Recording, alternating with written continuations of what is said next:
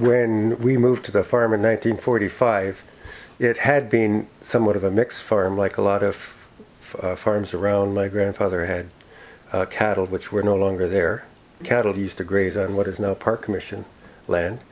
And we still had a couple of horses, which we used on the farm, and an old Alice Chalmers tractor.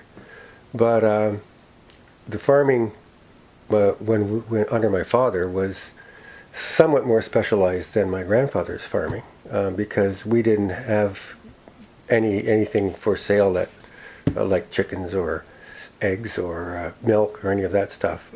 But we did have a wide variety of fruit, small fruits, raspberries, strawberries. We grew potatoes one year, but a lot of peaches, apples, cherries, grapes, and that sort of thing. And now, if you go out on our farm, the only apple trees that you'll see will be right by the house. They're more or less ornamentals, and one pear tree. The rest is all grapes. And that's what's happened to farming in our area, really in the last 30 years, is it's become highly specialized. And some farmers grow nothing but peaches, some farmers grow nothing but grapes. Yeah, we have about half what was my grandfather's farm. And as I said, it's nothing but grapes. And within the grape industry itself, there was a revolution. And my father was, in the 1950s, really interested in French hybrids because he thought they would grow well in this area.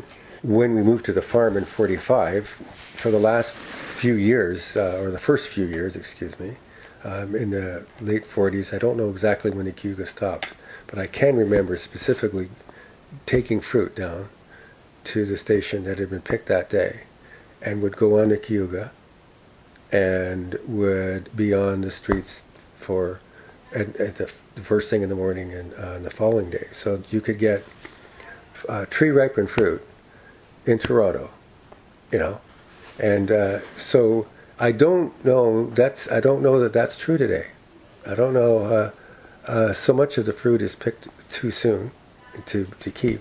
Another thing that's changed is loss of the canning industry. The peaches that people ate 50 years ago were peaches that were primarily grown for canning. They were picked and they had to be very, very ripe when they went to the canning factory. You took a really ripe peach and you set it on the table for, a half a day or something. You picked it up, there'd be a little flat spot on it. That's how soft those peaches were, and they had to be handled very, very carefully.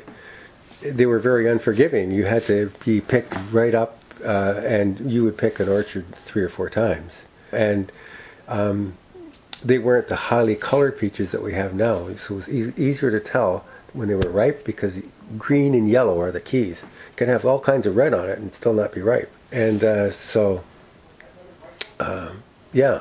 that's one of the other things that's changed the expectations over the experiences of the consumer. The peaches were just a little bit greener when they were shipped by the basket, but they were still ripe by comparison with today. I can remember sitting in the truck, I would be maybe 16 or 17, with a load of peaches. And I don't think I was really aware at the time of where I fit in, but when I look back on it, I always, for some reason, think of the grapes of wrath. It just was such a depressing experience to be, because when you got, the canning factories what they wanted was a good supply of peaches. So they would over-contract. And then they'd have to find some reason to turn you back, And I don't think there's a farmer in the world that didn't have that experience. The same with tomatoes. I think what is now the Pillar and Post was a canning factory to start with. And my uncle, apparently, the story goes, that he delivered a truckload of tomatoes and they wouldn't take them, so he dumped them in their yard. Another way of burning your bridges, it was a marginal existence, really, in the 50s. Agriculture, this was not a happy time to be farming in the 50s. Things were pretty poor. And then when the farms began to get larger and specialize and become more mechanized, then they were able to compete a lot better. And I guess some farmers have had some good years in the peach industry.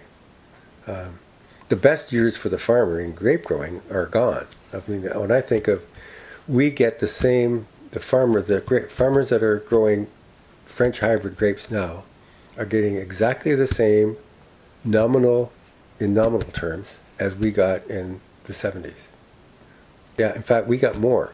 We got $600 and some plus for a ton of French hybrids, and I don't think they're getting more than $500 now.